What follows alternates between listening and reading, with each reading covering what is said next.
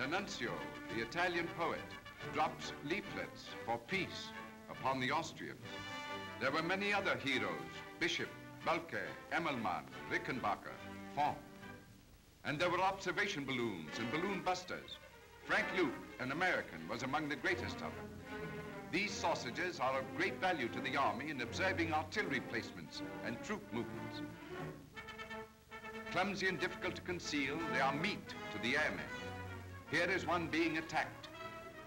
This is perhaps the only film ever made from a balloon while under fire. Below ground crews are hurriedly pulling the balloon down. The anti-aircraft and machine guns try to drive the enemy off. He is persistent, reckless. His orders are to bring the balloon down. Incendiary bullets whiz by.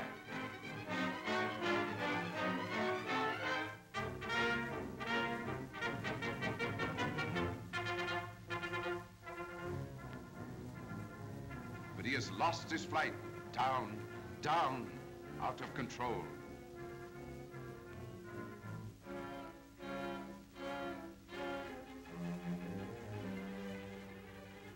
Tomorrow his comrades will avenge this.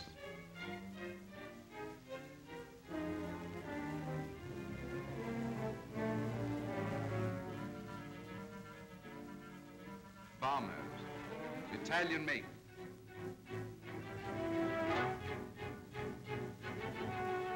And eggs for the Austrians.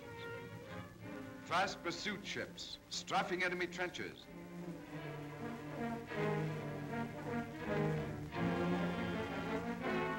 Dog fights in the clouds.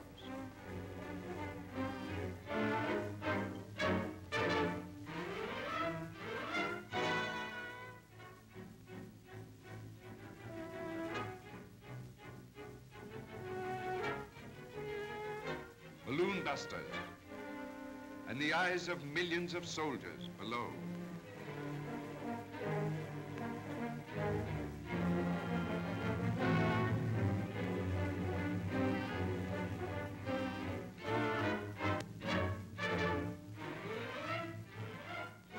The Germans believe that bombs over London will weaken the will of a populace. A giant Zeppelin leaves its base for a night raid. See how defenseless this city will lie beneath the gaze of a hawk. Passing over the North Sea, a course set for London. She arrives at midnight. Here in the morning, the Zeppelin is brought down in the North Sea.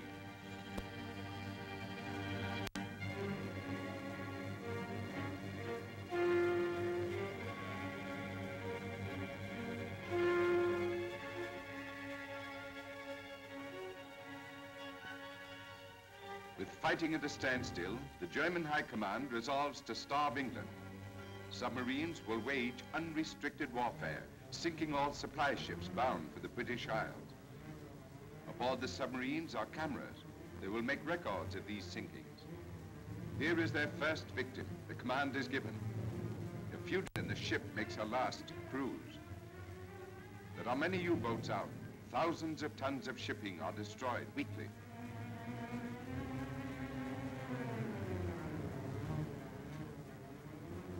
Day by day, the ship's register is checked off as ships disappear from the face of the sea.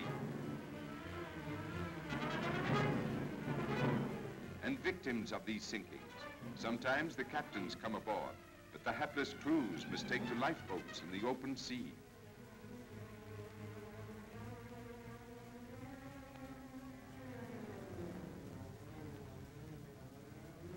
Cunningly, the U-boat commander sends out an SOS. He will then submerge and wait for the rescue ship, and she is rewarded with a torpedo.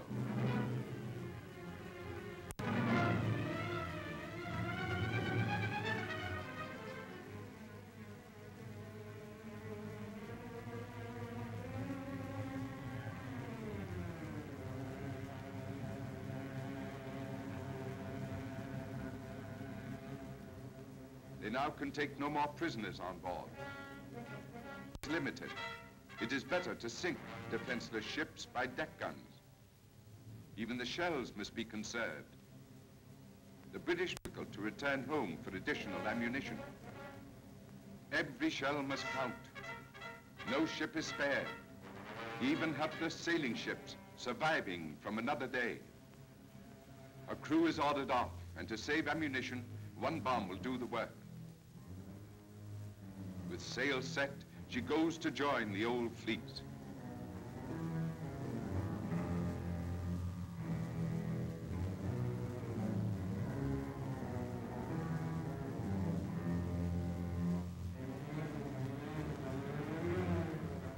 Another ship is sighted.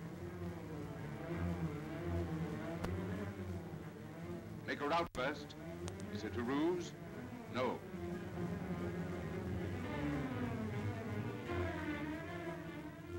Stand by.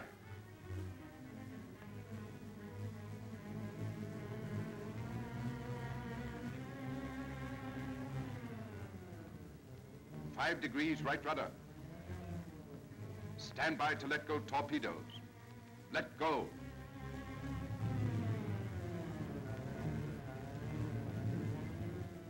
Check that one off. Did you get her name, Herr Capitan?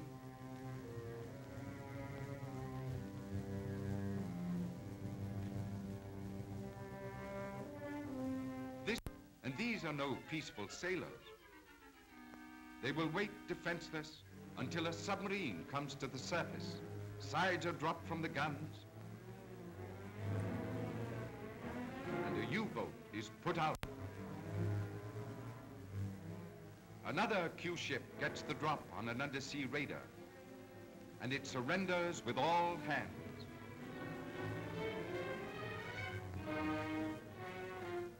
The Q ship commander may get a Victoria Cross for this.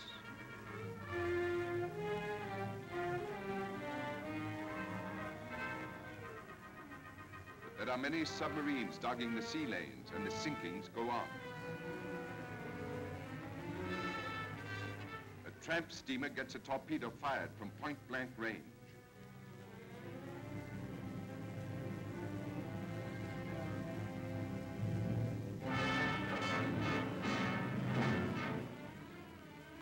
Another ship goes down.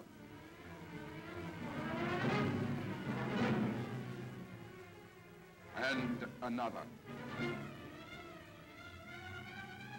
Even passenger ships are not spared.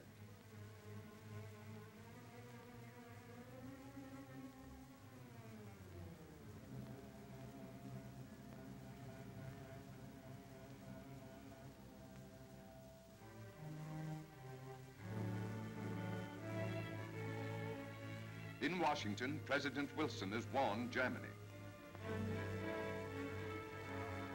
But her submarine warfare continues. Now America will join the Allies.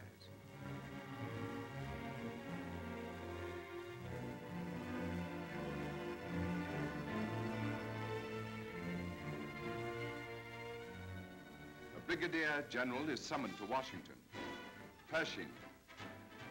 He arrives in England on the Baltic and proceeds to France.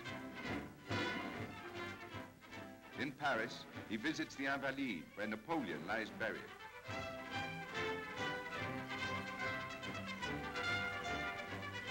The Secretary of the Navy, Josephus Daniels, and the Assistant Secretary of Battleships to the British. Admiral Sims commands America's naval forces in Europe. British Grand Fleet at Scapa Flow. The battleship New York leads the dreadnoughts under the Firth of Forth Bridge, and the two fleets are united. A new combination on the seas. Admiral Beatty comes aboard the flagship.